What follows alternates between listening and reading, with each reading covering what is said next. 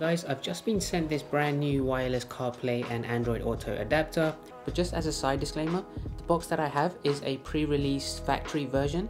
This is the actual screenshot of the public release version of the box that you will get if you do order this package. And as you guys seen from the thumbnail of this video, this is capable to play back any of your streaming apps like YouTube, Netflix, Disney+, Hulu, and anything else from the Google Play Store, because this has its own OS built on the Android 12 system. I'm pretty excited to try this out. This essentially comes in two different versions. It's currently on Kickstarter and it's being marketed as the world's first BMW Mini Smart CarPlay AI box. It's quite a long name, but there's also a universal version, which is this one here, which is compatible with any other car, not necessarily a BMW, which supports having a wired CarPlay adapter installed. So if you do have CarPlay Android Auto capabilities in your car and you have a USB port, then most likely this would work absolutely fine. This is called the CarLuex Pro, and I'm going to set this up in my car by testing it out for a few days. This has a little USB-C port there to connect it to your USB port in your car. And just on the other side, one thing I really like about it is you can expand this with a micro SD card and go up to 256 gigabytes to have maybe local storage of other media files that you can play back onto your car. This also has a SIM card slot as well, so if you wanted to use data and have a hotspot system set up in your car, then you can use all of those streaming apps and anything else from the Google Play Store by using the data on the SIM card that you attach to this box as well. Inside, you get a small user manual. Just provides some information about how to get set up and running. You can see there's a little screenshot of how the UI will look, which I think is really great because I'm going to be using this in my Range Rover Velar, and it's going to change the system completely from the Land Rover infotainment system that's currently on there. And then you also have a USB cable, which you're going to need to connect it. This has a USB-C to USB-A adapter on there, but I'll be taking that off and just connecting it via the traditional USB port. So I'm going to go and test this out for a few days, see how this performs, and I'm going to feedback with you of all of the good things that I like about it, how it performs, some of the drawbacks, and overall how this system works as a brand new UI to my Range Rover Velar. So let's jump straight into that now. Okay, let's go ahead and plug in the CarLuex Pro into the USB. You'll notice that this will pop up on the screen here with a brand new operating system, and it will load with a nice little jingle. Now, I've used this for a couple of days now. It's gone directly straight into Apple CarPlay, which I have set it up with, as you can see, which is convenient, and that's something that I like. If I want to go back and showcase to you guys the actual UI that this is built on, I just need to hit the Land Rover button just there, and this is the main home screen of this new AI CarLuex Pro device. Now you can see there's a lot of different little widgets here, and I'm just going to run through how this works because I think this is something that is going to change my whole system completely. You see there's a little speedometer there on the left hand side.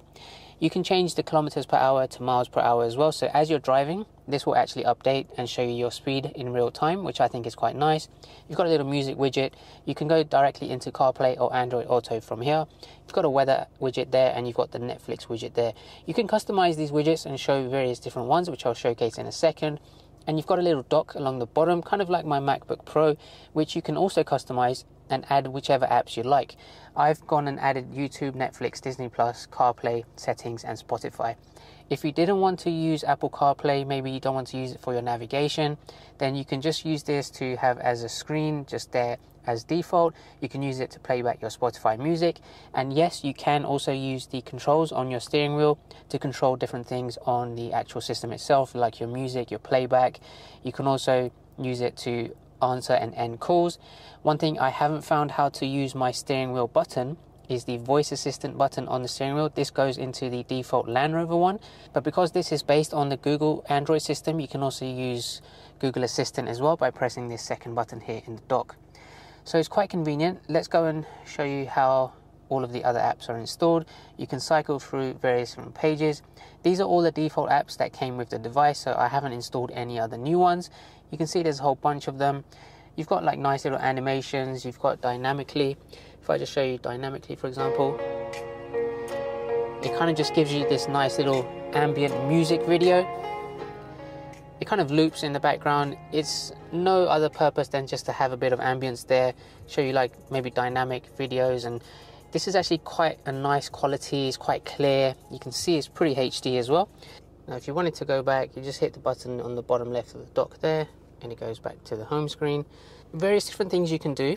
There's also the option for you to go back to your original car system, which is that icon just there.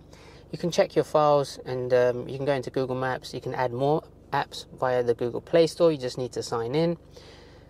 And pretty much you can install anything you like from the Google Play Store, which I think is great. And this is something that I've not come across any other device do so far.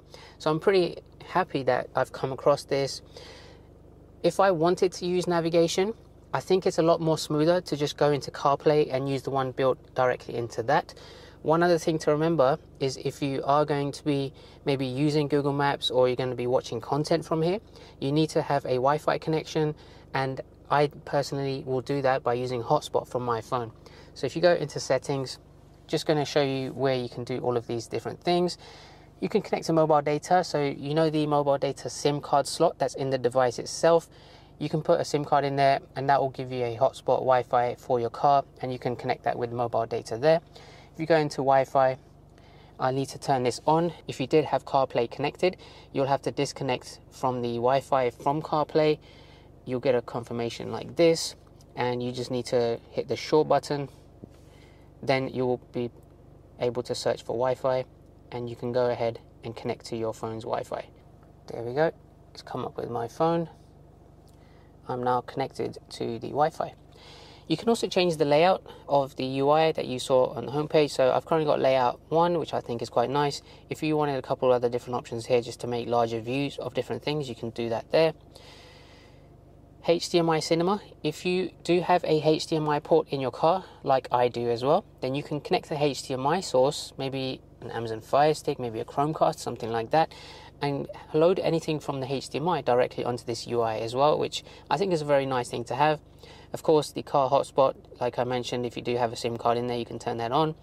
Wallpaper, there's a few options here that you can cycle between. I've just kept it as the default, which is fine. Start animation, this is the booting system that came up here. You can turn the sound on and off from that. I kind of like the sound, so I'm just going to keep it on for now. If you wanted to replace it at any time, then you can also do that. If you go into system settings, you'll notice if I just go back to the home, and I'll go back to the main page, you can also change your kilometers per hour and miles per hour from that system settings for that widget there. You can also change the location for your weather app, like I've got down here. Let's go back to system settings, go to auxiliary settings. You can see time zone, I've set that to GMT. I've got it as English. You can set the media volume for your default one, so I can bring that down to maybe 10. Display unit, I'm going to set that as miles per hour. The temperature in Celsius, and the time format, I'm going to change that to the one that's relevant for me, day, month and year. You can also go ahead and do an update to the system as well. So when you go to version information, you can check for updates there, and this will try and find any updates for the UI, and then you can go ahead and go and update it directly in case maybe you're coming across any bugs or anything like that. So now let me show you a quick example of this widget whilst driving the car, and I think it's quite nice. So if you do want to maybe show kilometers per hour as a kind of variation to maybe you already having miles per hour on your speedometer in your dashboard behind your steering wheel, then it's perfectly capable to do that. Once you do click on that widget, it brings up like a larger view of it showing the speed. On the left hand side of this you have the Android Auto button and the Bluetooth button underneath, and on the right hand side you have CarPlay and the exit button. When you hit that exit button, that comes out of the widget and it goes back to the home screen. Now to customize the layout and what widgets you'd like to show, all you need to do is hold down that bottom left icon there in the dock, and it pops up with all of these different icons that you can either remove from the dock or replace the widget. So this weather widget, for example, if I tap that, I now have an option to replace it with any other widget. So there's various different options. You've even got TikTok there as well. You can just cycle through. I think I'm going to go and add YouTube instead. So now I have YouTube and Netflix. So that's really convenient as well. So if you wanted to switch those out, if I hold that down again, you can remove one of the options in the dock, and then if you hit the plus button, you can change this and add maybe like another app to the dock as well. So that's really convenient, and let's go ahead and see how the content seems like when you want to play back maybe something from Netflix, for example. Now just remember, this is not a natively developed app by Netflix for CarPlay, so it's going to feel like more like the desktop versions, so it might be a little bit clunky, but overall I think it's quite a nice thing to have if you wanted to maybe park up somewhere and you just wanted to watch something instead of maybe just browsing on your phone.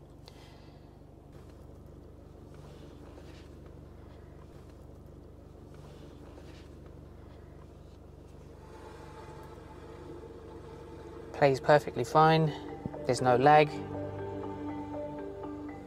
it's streaming pretty good, and if you want to back out, then you can just tap. You also get this floating button as well in case you wanted to back out this way. You can hit back on that, you can hit back again, and that will go to the home page. If, for example, you wanted to go directly to all your background apps, you also have the background button just on the right hand side of this. This will load up all of the apps that you have open, and you can also clear all like so. So that's another convenient way to maybe switch between different apps that you may have open. Let's go on to YouTube, for example.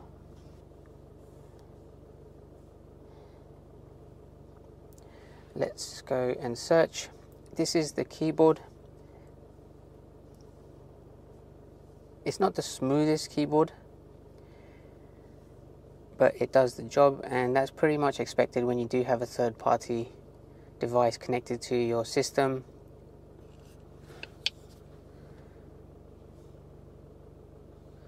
So let's go to my channel and we can play something back. So everything is playing well. At the end of the video, I'll give you a demo. Control the music with the system volume as well. You can also double tap like you're using your phone to skip 10 seconds. That's actually very convenient as well. I just found that out now by accident, to be honest. I think that's quite nice. And if you do remember to go back, you need to maybe close the video, otherwise it does continue playing in the background until you close it. So now I can just hit that and then go home. Okay, so now let's take a look at downloading some apps via the Google Play Store. So one thing I really like about this is you have the entire Play Store at your hands, so if there's anything else you'd like to add to the system, you can absolutely do that. I'm going to see if I can try and download a game as well, so if you have some spare time, then you can maybe play a game on this, but hopefully that would be quite responsive.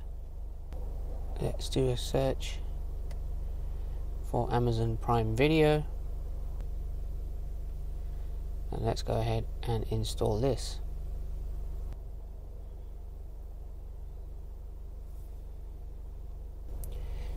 There we go, it's installed. Let's go and check where it is on the home page. Scroll to the right and it's added there to the end of the list. So now we go ahead and we can log in and play back content directly from Prime Video. So I've just logged in and there we have it. Amazon Prime Video. You can pretty much watch anything on here as well. Let's go ahead and play a sample very quickly.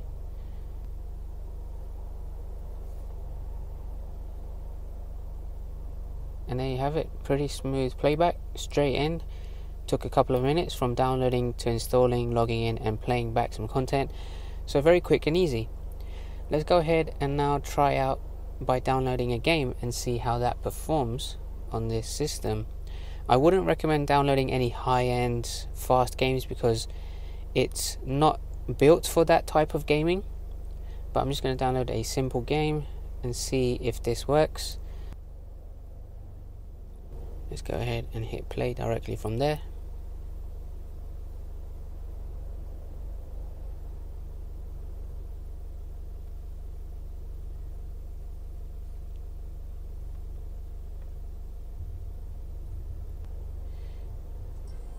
To be honest, it's working pretty well.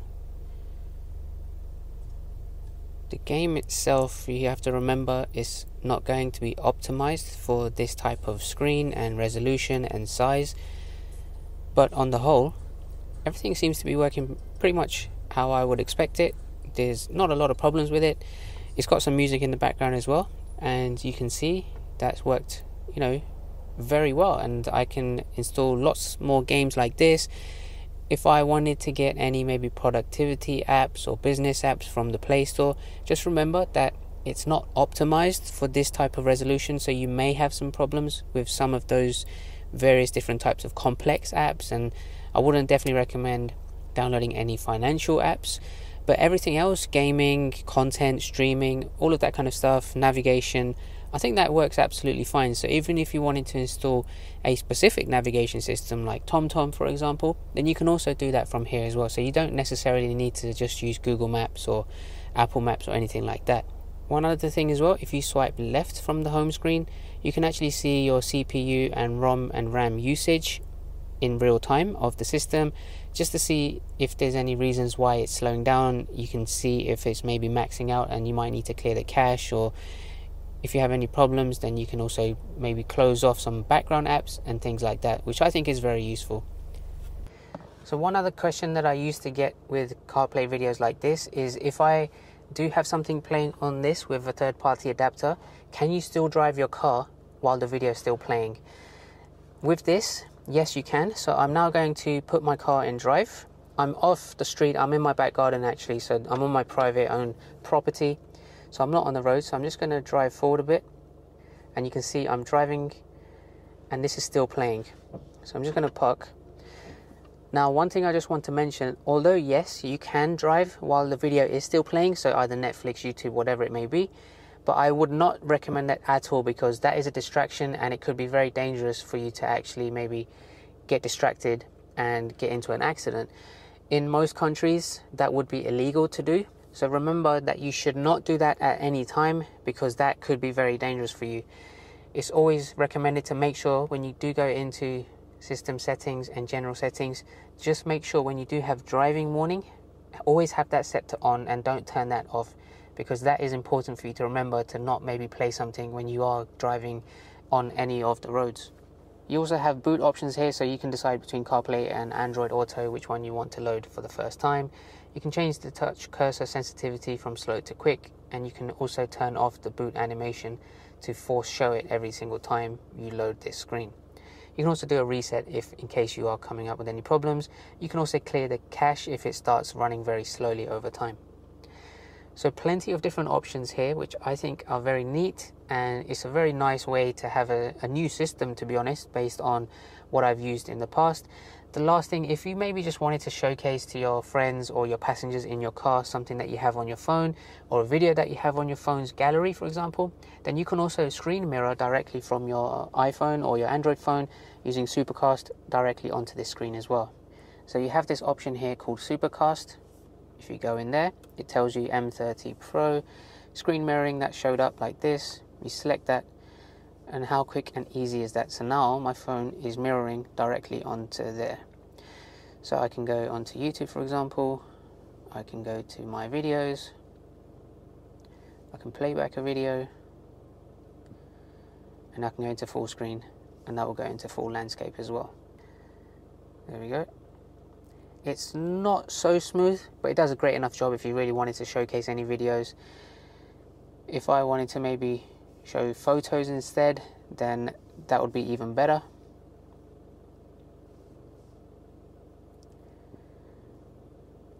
Here's some pics from my trip to Dubai.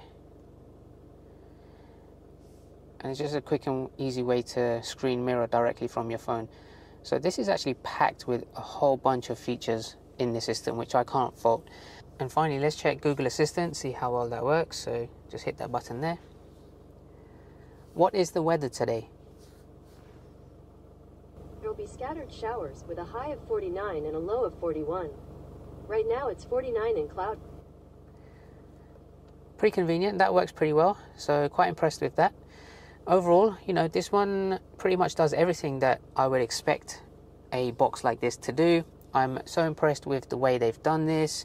and the way they can also feed out future updates to improve the performance on this, the speed, the latency, maybe compatibility with some of the apps. I think it's just great. So hopefully that was a very useful review for you guys. I'm going to continue using Apple CarPlay as my main means of using navigation, for example. So that's it, guys. Hopefully that was a very useful review of the CarLuex Pro Adapter.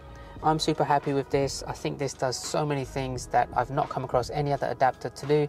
Take a look at the link in the description below to find out more information about this device and how you can purchase it, the latest pricing information. And if you guys have any other questions about its capabilities, then as always, drop a comment down below and I'll get back to you as soon as I can. Make sure to like this video, make sure to subscribe, and I will see you guys at the next one. Take care.